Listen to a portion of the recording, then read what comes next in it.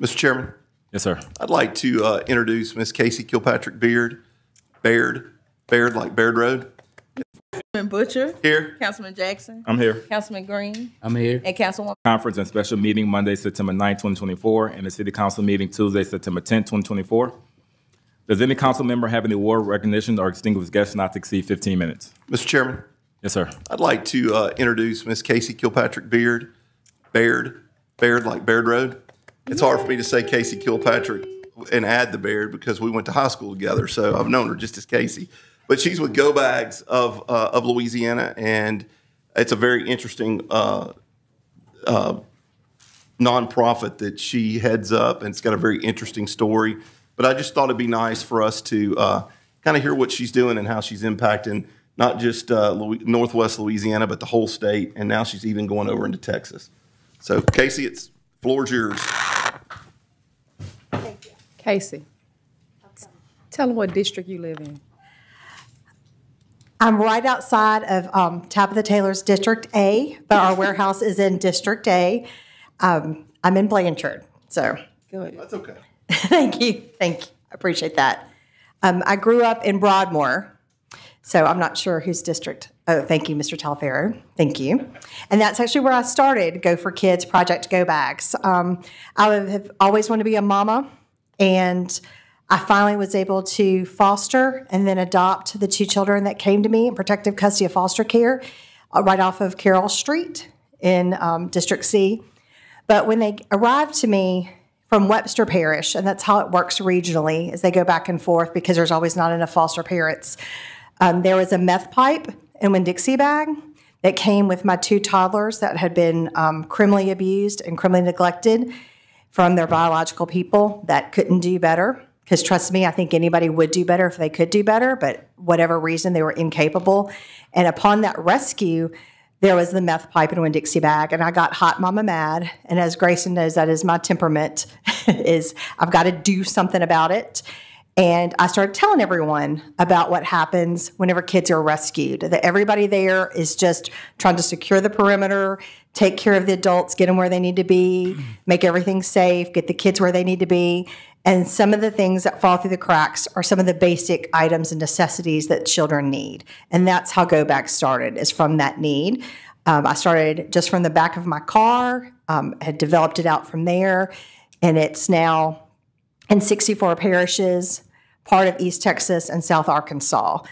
One of the things that I have not done is asked y'all for funds, an NGO. We have done that for Caddo Parish Commission, and I would like to ask for funds and support that so I can make sure the Shreveport Police Department, who's also here today, if they don't mind standing up behind me, just lend their support, that they would like some Go Bags.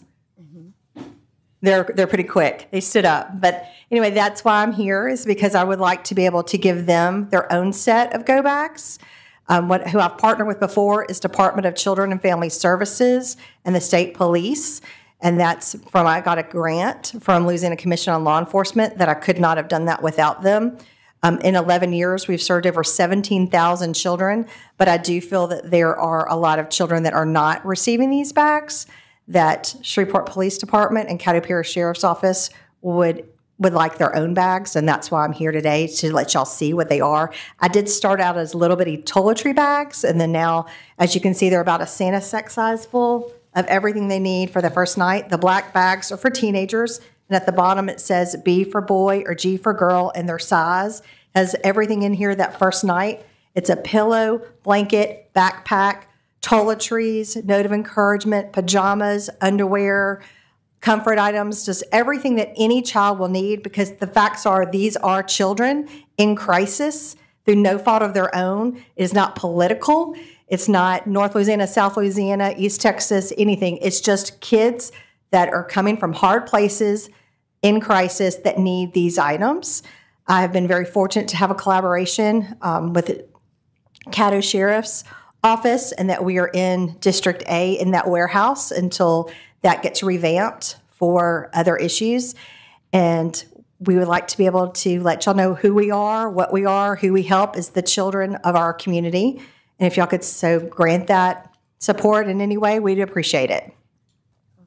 Mr. Chair, real quick. Casey, I think that the most interesting part of this to me is, and we talk about this with Gingerbread House and Project Celebration, for us to make a real marked change in the city of Shreveport with our crime. We have children that are becoming criminals because they don't have a base. They may be taken out of a bad environment, and then they go, like you said, with a Brookshire bag somewhere with a few toiletries in it, and that's all they've got. But what you're doing, to me, this gives them hope. I said a long time ago, I go and do appraisals in bad neighborhoods, and when you've got a house that's burned up next to you and another house burned up next to you, and you're really trying your best to go to school and do things, but then you see the crack dealer on the corner that's driving a brand new car, that's all you aspire to be.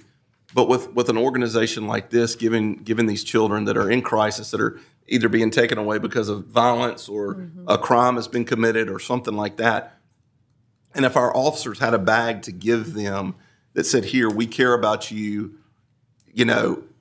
it means something. I think the most important part of what you said is just an inspirational letter that you put in all your bags saying things are going to get better. I think that's important. So I thought it was important for you to be here today and kind of explain to the council, because a lot of us, didn't know what Gingerbread House did at one point or what Project Celebration did until we started educating ourselves, thus educating the public. So thank you for what you do, and I appreciate you coming up. And I'm sure everybody else has got some questions for you.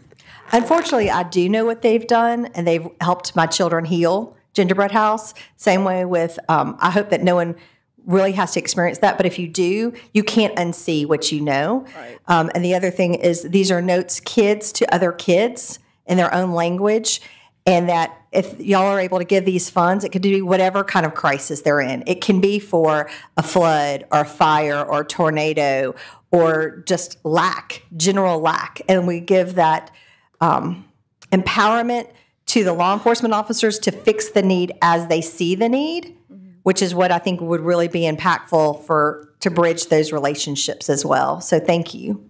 I had the opportunity to go and work with Casey, and when we were going in, and then we were stuffing the bags and then looking at the content that goes inside the bag, and it's very comforting for the child who's in trauma at that time, and just the number of people who actually turn and donate these items, for these children, because whatever the traumatic situation is something in that bag that is forever comforting for them. It's something that they can take with them, something that they can hold on to that would, yield a positive memory into a negative situation. So I appreciate all that you do for that. If you ever have a chance to go and help when she's stuffing the bags, it's quite an experience. Next Saturday. So just look us up on Facebook or the website. It's all about dignity, and it's about hope and empowerment. And to be able to, we can't say, this generation needs to do better when we can't meet them more than halfway with a pack of underwear. Correct. We're talking about the very, very basics. And and people don't take just good intentions. So that's where that's really important and powerful. Can you tell us again how we can reach you and get in touch with you? On any of those platforms is GEAUX, bags, BAGS.com. I think we already have a proposal. I think there's several council members that also have my information on Facebook as well. I'll give you my personal cell phone. I don't care. Whatever gets however you want to talk to me, however you want to help me help children is great. Whatever gets it done, correct? Yes, sir. What is the average cost of a bag? It's about $150 a bag for all the contents and the bag itself. It is canvas. If y'all like to feel it, I'd love to be able to take it around and let y'all see it and see how it's made. You can wear it, literally as a backpack, or even that with. I always feel Vanna White-ish on this, but that from a simple duffel. And in the bag itself has a backpack so it's not so obvious. But it's a huge bag for anything that they want to put in it as well, add to it. There's other church groups that give different things to different places. Please then just add it in. It's really just home in a bag for some kids that have nothing. Got it. Thank you. Thank you. Thank you. Thank you.